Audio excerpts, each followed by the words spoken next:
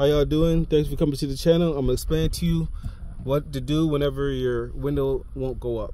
All right, this is a 2007 Honda Civic. This goes from 2006 to 2012. Now, first thing we need to do before you do anything, you need to make sure that the motor and the regulator are good. If you need to replace them, test them, you can send power directly to the motor with, let's say, a multimeter, or not a multimeter, with a power probe. This is my cheap one. I mean, it works okay. It's not the greatest. Power probe, the actual power probe 3, but I blew a fuse in it, so I'm using this right now. The red and the blue wires connect directly to the motor. All right, but what you would do is you would take the door panel off, go to the plug on the motor. It's going to be 2 wires on it, and give one power, give one ground. The window should go up. Switch it around, right? Give one power, give one ground. The window will go down. Simple. If that works, so you know your motor and your regulator work, we need to go to the wiring. Now the issue is either going to be in this passenger switch, it's going to be in the passenger switch, or it's going to be in the master switch, or it's going to be somewhere in between. This right here, the passenger window motor, this front passenger window motor, power motor, front passenger power window motor. All right, so remember, there's only 2 wires to it, the blue and the red. The blue wire and the red wire.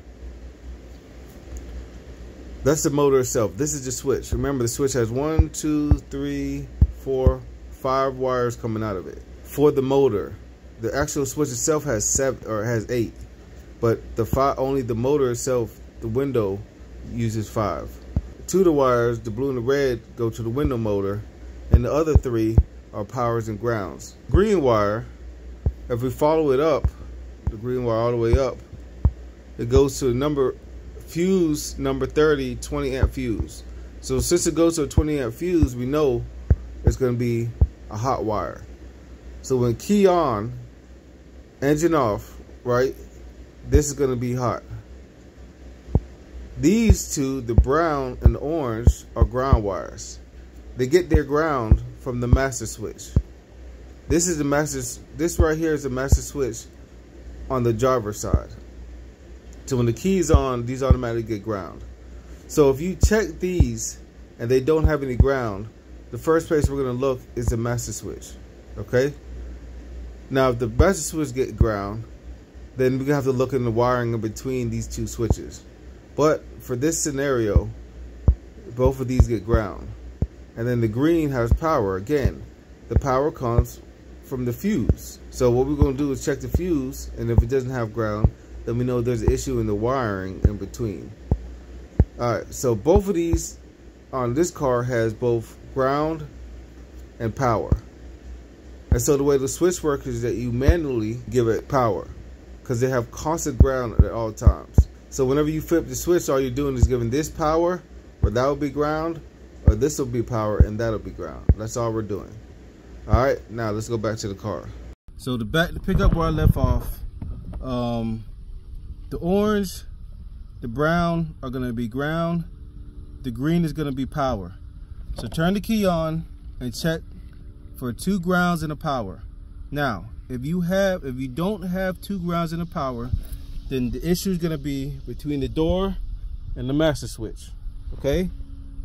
The issue is not going to be over here. If you do have that, then the issue is going to be in this switch. Okay? In this switch. Now, what's going to happen is you're going to plug a switch in, put your multimeter on the red and the blue, and flip the switch up and flip the switch down. Whenever you flip it up and down, you should get on your multimeter a positive 12 volts and a negative 12 volts. You want to get battery voltage over here. If you go up, it should be one number. Go down, it's going to be the other number. If you don't get that, then you need to replace the switch. It's just that simple. I mean, it's really your problem to solve. Again, once you plug this in, you're going to go up, you're going to go down, and you should get 12 volts on both sides. With this issue, we get 12 volts going up, but we would not get 12 volts going down. That let me know it's this window switch. Here's a new window switch. I got it from the junkyard. That's why it's marked. And now everything works fine. So I hope this video was helpful. I imagine you probably gonna have some other questions. Maybe I'll do another video on the master switch. But thanks for watching. I'll catch you next time. All right, real quick, I said I was gonna end it, but real quick, because I know some people are gonna have some questions, because your switch is gonna have a lot of wires. So you're gonna want to know like which wires go to what. All right.